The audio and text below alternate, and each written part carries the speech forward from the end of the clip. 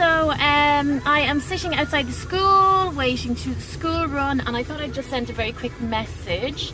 I had a new buyer ask me about cleaning and encaustic work. So I think the best thing to do really, guys, is I'm going to give you a quick little instruction on how to clean your encaustic. Ideally you don't want to use any chemicals at all. A lint-free cloth is the way to go. Remove your rings, remove your bracelets, your watches, whatever it is that you have on your wrists and your fingers, and using a lint-free cloth, or if you have them, a nylon stocking or a part of a tight, you know, not with the seamed toe, but like if you can get the leg of a tight in your hand, stretch your finger, and all you're going to do is you're not going to rub very hard. What you're going to do is you're going to buff across the entire surface of your encaustic work, and that will remove any dust, it'll remove any natural bloom that's appeared on the wax, and it'll just freshen it all up for Christmas. Remember, don't put them over a fireplace. It's not that they'd melt, but we wouldn't put any fine art over a fireplace or any heat source or indirect sunlight. So what I'll do later on today is I will take out an old painting, I'll get a stocking, I'll do a little intro video, I'll show you how I do it. Yeah, and that's it. So in your preps for Christmas with your new encaustics, thank you to my buyers, to if you have older work of mine or other encaustic work, or indeed any fine artwork, dust it, not with a feather duster, and for encaustic, a stocking or lint-free cloth. Okay, so they'll be out in a few minutes. I'm going. See you later. Bye. Hi, I'm back. So my life being what it has taken me this long to get back to you. We were having a chat earlier on about cleaning encaustic. Now what I've done is I've taken out a couple of encaustics that I've had for a while. A very old small piece that actually has a little bit of damage on it that's been sitting in a pile for some time, but you can see that's just not got as much luminosity as you might expect with encaustic. And this because this piece has been sitting out in my home shed for a while. Here it is, my nylon stocking. Now this actually is an unworn one, but you can use I've already put my thumb through it. You can use a washed one, no problem, but a clean one is preferable, all right? I'm going to demonstrate in this small panel. I have a bigger panel and I have a newer piece I'm working on as well. But because this one is quite dirty, I thought it might be a good one to use as an example. So just before I get started, I want to get something to put between these pieces so I don't scratch the piece underneath, because that would be really silly. I'm going to pop this on here. I like to, as I explained earlier, I take bracelets, rings, whatever off. I'm not going to use the seam of the toe or that part in my hand. I'm not going to scrunch it. I like a nice flat hand. I like to use this part of my hand here, and I'm just going to buff. So I'm going to hold this piece flat. That might be a better view for you. And I'm just going to buff.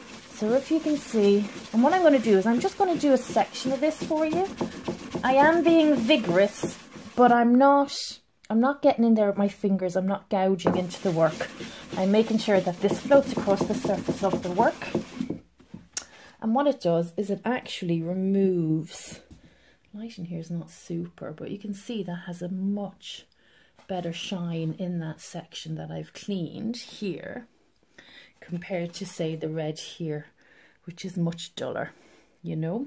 So this is how you do it. So you take your piece off, you rest it on a flat surface, and you buff with a nylon cloth. It's really very simple. So there you go.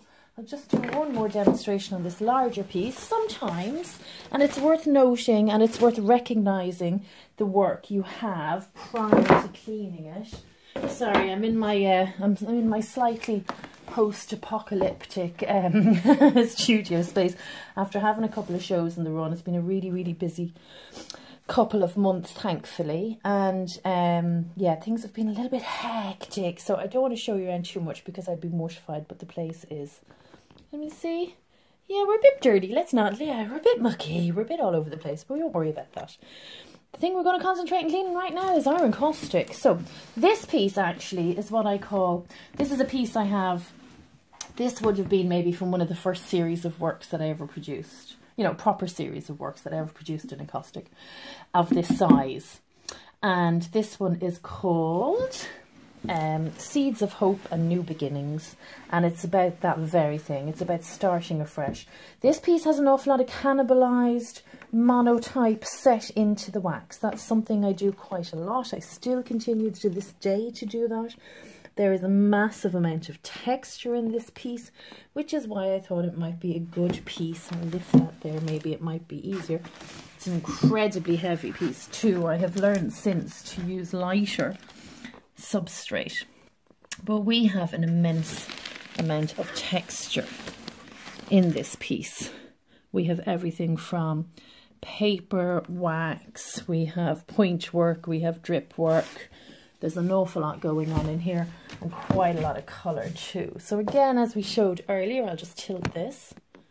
I'm just going to get, and again with the buff of my hand, I'm going to turn the stocking because I've cleaned another piece with it. Now all the colours are fused in. It's never really an issue, but it's not an issue. Certainly I've had with my work, but I always encourage you that you'd use a fresh side for each painting. And I'm just going to get back in again with the palm of my hand. No nails, no rings, no jewellery, no watches. And the joy about this is I can get in to where those grooves are and just lift any dust out. And if there's any bloom on the wax, which is a natural thing that happens with beeswax as it ages, the bloom comes to the surface. It's like a dust type texture. I believe it's because there's natural polycarbon in the wax that comes to the surface with change of temperature, and what I call curing of the product actually brings it to the surface. After you've had a project for maybe a year or more, a wax painting for a year or more, you shouldn't really see bloom on it unless you move it from one temperature to another, or if for argument's sake, you've had it in quite a warm room for a period of time and then you take it in the car and you put it somewhere else. That change in temperature is enough to cause a bloom. But we'll do this about once every 6 months or so, just to make sure it's clean.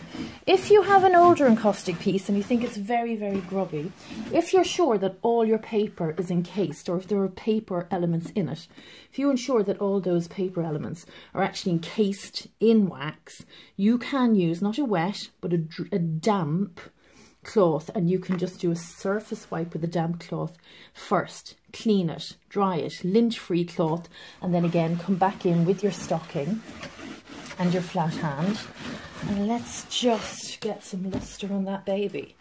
It really is the most divine surface.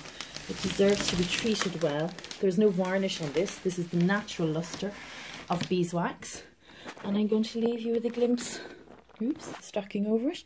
I'm going to leave you with a glimpse of a wee commission I've been working on. A seascape.